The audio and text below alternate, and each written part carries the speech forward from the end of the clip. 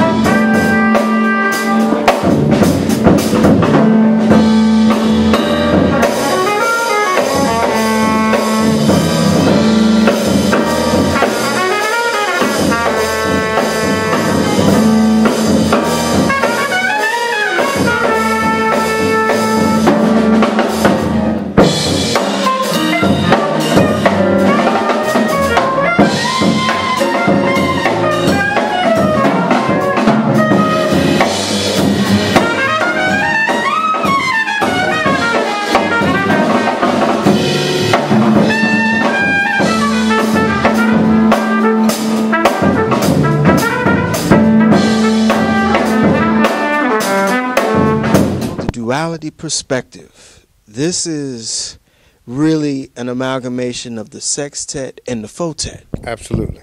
Showing both sides, or two sides of Ralph Peterson. Well, you've been doing both amalgamations for quite a while, but this one has all new these are new compositions, all of them. And this one you've got the brothers on here that are helping you out. Well, absolutely. You know, the Fotet and the Sextet have never appeared on the same record before, so it was the first time for that. And, you know, having the Curtis brothers and Sean Jones and Walter Smith and Eddie Bayard, these guys are guys that are at the top of their game, young cats that are at the top of their game now, who, ironically enough, 10 years ago were as unknown as the names of the new Fotet members are now. So that's why on the CD cover, the leaves on the Sextet side of the tree are fully developed, and on the Fotet side of the tree, they're buds, you know, with the same potential, but haven't really sprung into complete. You know, the artist Edward LaRose. It's a bad album cover, ain't it? It's a bad album cover. I mean, it's the kind of thing you put in your house and just sit and look at. You don't even, not because, you know. And so it really is an accurate statement about where I am right now and how I got here. You know, the roots coming up from our Blakey and Michael Carvin and Elvin Jones and Walter Davis and Bill Fielder and Paul Jeffrey. That, I mean, I could have had more roots, you know what I mean? But I wanted to pay homage to those cats. And then, as the Last Messenger drummer, I want this record to be a clear statement that I'm living the Messenger legacy in more than one band, you know. It was true in Outer Reaches, and it's even, doubly true in the Duality Perspective. You know, you're at another milestone. You just turned 50. Congratulations. Thank you.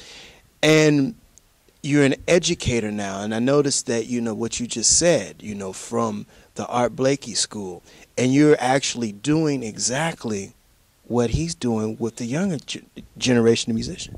Well, yes. And I'm doing it. God gives you lemons, you make lemonade. If there's not as many playing gigs to develop young musicians in, but you have an opportunity to teach, you're going to sit around and cry about there being no gigs, or you're going to protect the thing you love by making sure the truth is passed down the way it was passed to you. And so that's how I guard it. That's how I look at teaching. Yeah, there's the benefits of security and all of that, the salary, the benefits, that's nice.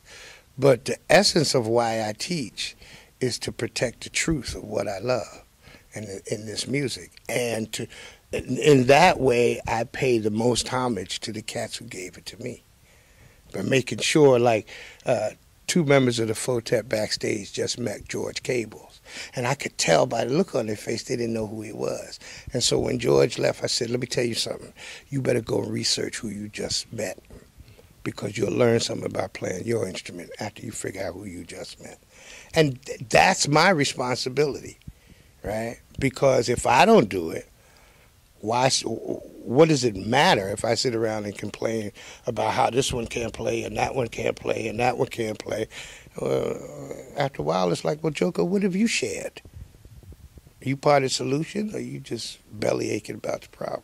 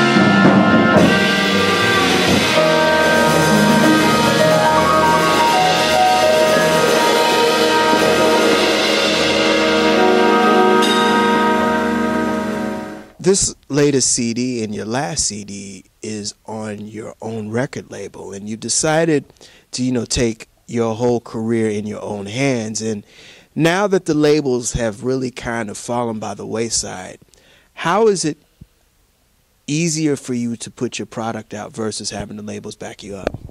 Well, it's a challenge. It's a challenge financially, but the reward comes in the autonomy. I can decide what I want to put on a record. I can decide how I want to present it. I wrote the liner notes for this project. And it's not that nobody else can tell my story, but nobody else knows my story better than I do. And while I'm grateful for all the labels I signed with, from Blue Note through Crisscross, they all served their purpose at the time. But God bless the child that has his own. And when musicians start taking ownership of their art form in this way, the music will become safer and more secure for the future. On a very practical level, I have serious intentions of doing a trumpet record in the next year. And nobody else was going to record that. I had to have my own label for that. And it's not just about recording Ralph Peterson projects, right? I hope this label will be like a springboard. Young Victor Gould, the piano player, is going to sit in from California later on tonight, is going to record with me later in October.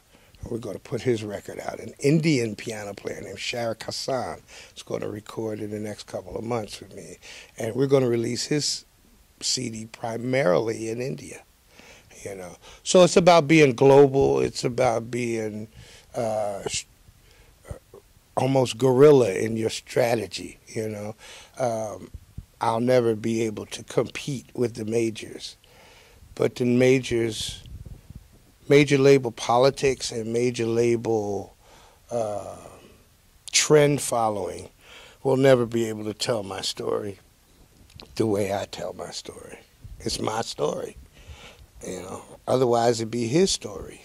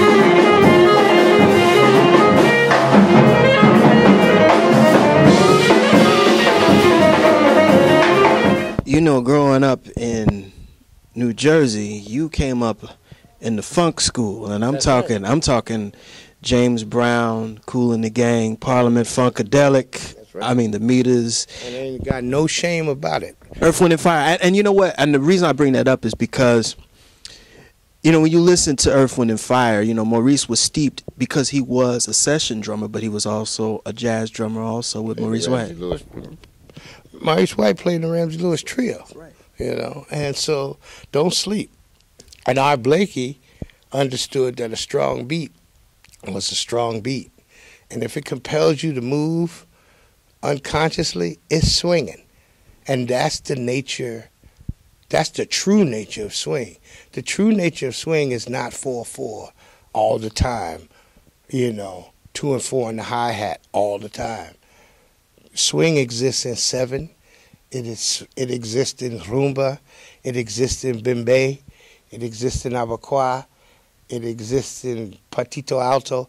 And if you don't know, then you don't know. But to throw rocks at stuff just because it doesn't fit in a little box, you know what I'm saying, is a sign of ignorance, you know. So one of the things we do in the Fotet is deal with grooves outside of the common symmetrical structure, right, that compel you to move. Right? And then you say, well, what time signatures in that? And so we play the 7 so deep that it feels like 4. And when we play the 4, we do it in 3-bar phrases and 6-bar phrases. So the even feels uneven and the uneven feels even. You know, because Michael Carvin is one of your master teachers, and the one thing that you said earlier is that, you know, you have to understand the history to move forward. Mm-hmm. And he humbled you in a sense. Absolutely. Failed me on my percussion audition as a freshman, going into college. Say, you can't study with me, you don't know no rudiments. There's 26 letters of the alphabet and 26 letters of the American English language. You can't study the language of drums till you go learn the alphabet. And that was my first lesson. And what was the lesson? Go learn your rudiments. Take what you do seriously. Take what you do seriously, or stay away from me. Right? You keep that trumpet. So I played trumpet for that semester, and every second I wasn't practicing trumpet parts, I was learning rudiments. And now, cats know when they come to me, they got to be dealing with that. And that I take it somewhere. I don't just make you learn it because I want you sitting in a practice room for 6 hours practicing something, you know. That's one of the cues, I think. So, yeah, man, he taught me a lot about music, about life. He taught me a lot.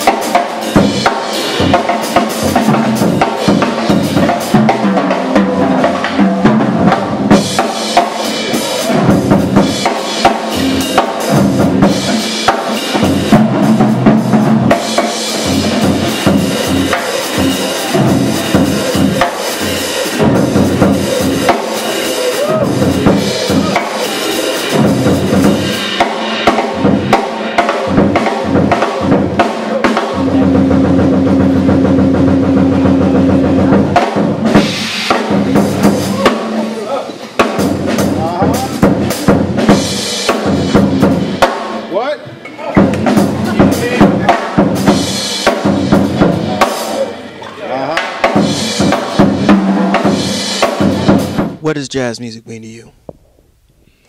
Well, that's an interesting question in today's culture. Jazz has always been Black American music to me. And I think jazz means democracy. It means it is the living embodiment of teamwork and selflessness and giving, service. Jazz means service to the music, not to your ego. Playing something just because you can get it off is the absolutely worst reason to play something. Jazz is also just a name. You know what I mean? And as black men in America, we've been called many things, but as the comedian D.L. Hughley always says, it's not what you call me that counts, it's what I answer to. So I'd be a jazz musician, or you call me a jazz drummer, if that's how narrow your vision is. Then when you see me play trumpet, what are you gonna call me then? A musician. And that's all I am. You know, I'm just a musician.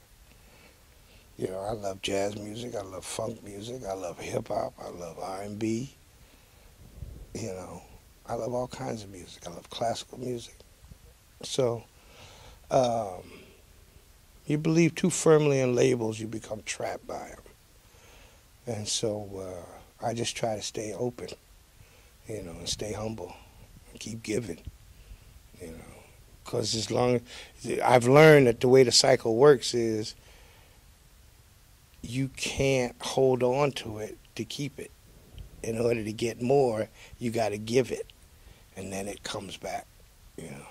So I keep giving. That'll do it again for another edition of the Pace Report. I'm Brian Pace, reporting live here at Disney's Club Coca-Cola here, live at Jazz at Lincoln Center here in New York City. I'd like to personally thank Mr. Ralph Peterson for his time, as well as the staff and management here at Disney's Club Coca-Cola, as well as Jazz at Lincoln Center. As always, please visit my website, www.thepacereport.com, for my weekly column as well as my past segments. Until next time, remember, if it's in the groove, it'll make you move. Till next time, peace.